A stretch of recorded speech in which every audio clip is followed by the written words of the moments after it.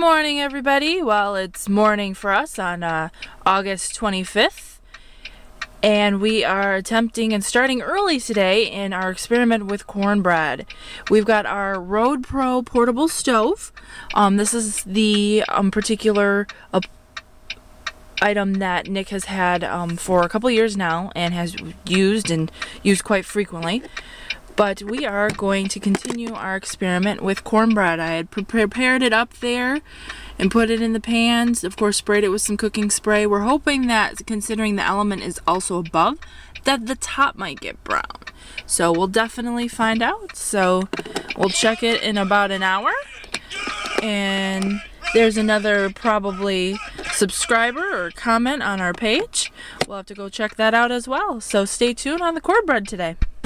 Alright everyone, it's been about 45 minutes.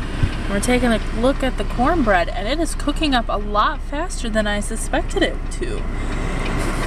So it is looking really good. It's actually hard. Now we'll just leave it in a little bit longer, see if it'll get browned up. And we will check on it in probably about another 15 minutes or so. Hey everybody, it's about 15 minutes later, and I don't know if you can all see this, but it is browning up around the edges. So we are just going to keep on going.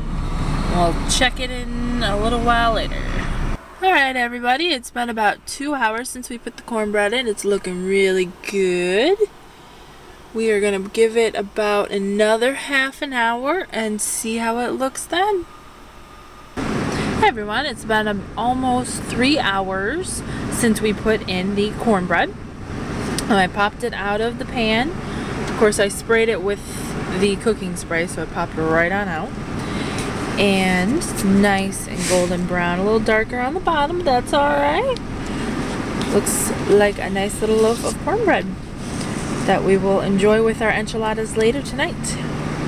Hey everyone! We just did a quick little Walmart stop and we got us some fresh meat. We got some boneless pork sirloin roast we'll do up in the crock pot, should fit right on in there.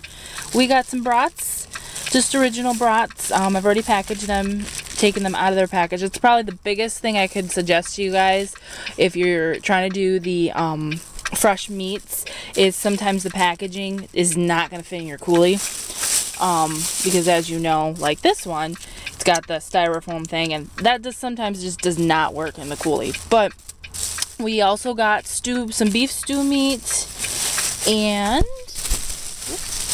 shaking you guys all around, sorry about that, and some pork stew meat that we are going to do up this week.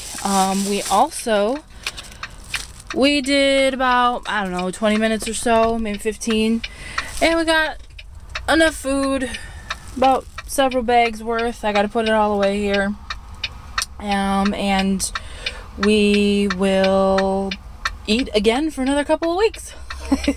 So this is probably like the most convenient thing. We spend about $100 every, gosh, 2 to 3 weeks. I think it's been about 3 weeks since we did some more shopping, so this should last us some good thing. The other thing I can suggest when you guys are packing down in your trucks is, like, we got the enchilada kits here, you can see here. I will take all the stuff out of these big boxes because they take up so much space. Plus I've used them so much, I know exactly what is in them even though they're not marked. So otherwise, just pack yourself a Sharpie and make sure you mark everything and write down any instructions in a notebook or something before you discard the box. But yeah, that's the biggest thing, is packaging. Packaging needs to go when you're trying to get everything in to a confined space like your truck. That's probably how I got everything in, if you watch our other videos of stuff in this truck. So it's the only way I survive in here, so getting everything in. Well, I'm gonna get the meat back in the coulis and probably start some cooking for today, so stay tuned. So yeah, I'm going to give you guys a little quick peek into the coulis. Since I depackaged some of that meat, it fits all the way down in there to where it's going to stay nice and cold, and I still actually have a little bit of space here. So like I said, that's the best thing I can suggest to you guys, is just packaging, get little, like I take the lunch meat here out of its packaging and just puts it in Ziploc bags. That's the best thing I can suggest to y'all. And then you get more for your money. Another thing I can suggest to y'all is Tupperware. If you can fit into your truck, bring it along. Because you're going to save money by, of course, shopping Walmart or other cheaper stores. Like I believe we picked this up at Save-A-Lot or Aldi's or something, and it's really good, but it's almost empty and it's not going to fit in the coolie. So what I'm going to do is, since I got these little things of Tupperware, this will fit in the coolie right now. I'm just going to take it, plop it in there, and we're good to go, and we still have our cheese sauce. So it's all good. So that's just another little suggestion I can like spread the word on.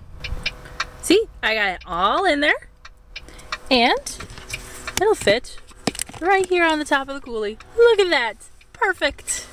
And we still have it, and we haven't wasted anything, and we just got rid of that whole big jar that was just taking up space.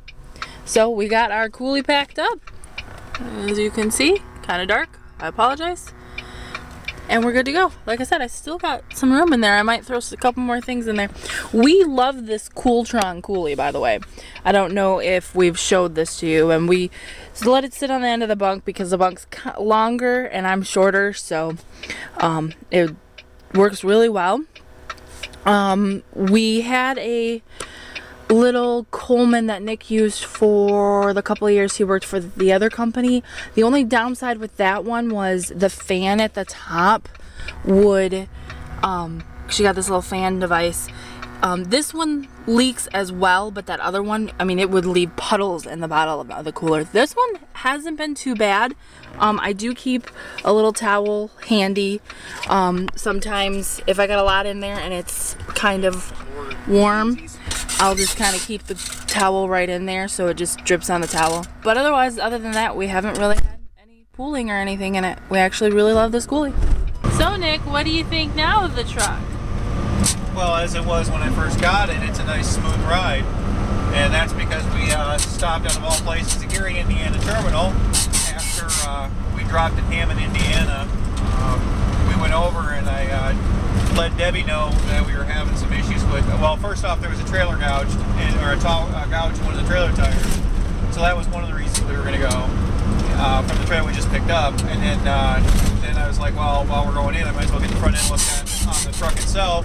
Went in, they put a brand new set of steers on, and as you can see, she's a nice, smooth ride. Yeah, we're not jiggling like we were. Yeah, but I miss my jiggly woman. I guess I'll have to find other ways to make it jiggle.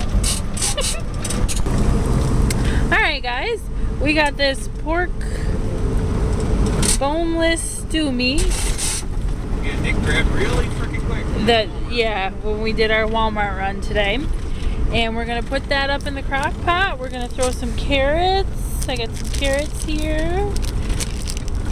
And then we got this spicy Cajun barbecue sauce that I think we picked up at what, Aldi's? Big Lots. Big Lots, something like that, when we had some time. One of the two. It's that day that we went double drop in Oklahoma. Oh yeah, that's right. No, so, Omaha. I don't know, somewhere up there. Omaha, I think. So yeah, we're gonna add that and get that going up in our crock pot there. So, all right, folks, it's about 5 hours later and we're stopped for the night. And this is what it looked like when it turned out. It smells really, really good. We put, like I said, we put the carrots and the pork and then that spicy Cajun barbecue sauce. And then I made up some garlic potatoes. Don't forget the orange juice and honey. Oh yeah, that's right. We put some little bit of orange juice, probably about a quarter cup, third of a cup in between there. And we put probably a couple tablespoons of honey in it as well, just to kind of more flavors in there. And then we're serving it over roasted garlic mashed potatoes. Yum yum. Alright everyone, today we are going to do up that pork loin roast that we got at Walmart the other day. Again, we're doing the spicy barbecue. Here it is, sorry, spicy barbecue, Cajun barbecue. And a little shot of orange juice, and I already put away the honey, but I did squirt some honey in there.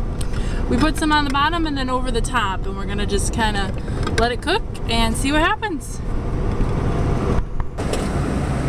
Alright, hey folks, it's been about 3 hours. I added some more water, some more sauce, a little more honey, a little more OJ, and it's cooking up quite nicely. We're gonna let it go for a couple more hours. Alright everyone, looks like the little pork loin roast is all done. It smells really good. You guys can't smell it, unfortunately, otherwise you'd say it was really good. So we've got some loaded mashed potatoes, loaded baked mashed potatoes we're gonna make with it.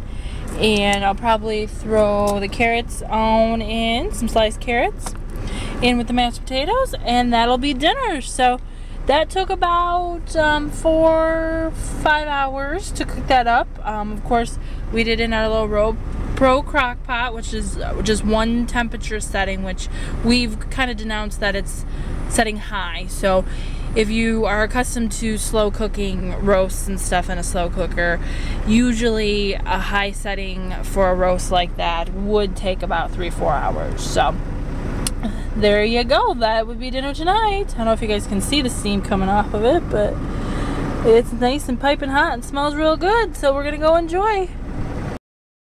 Ha ha ha! Eat your heart out, Picasso!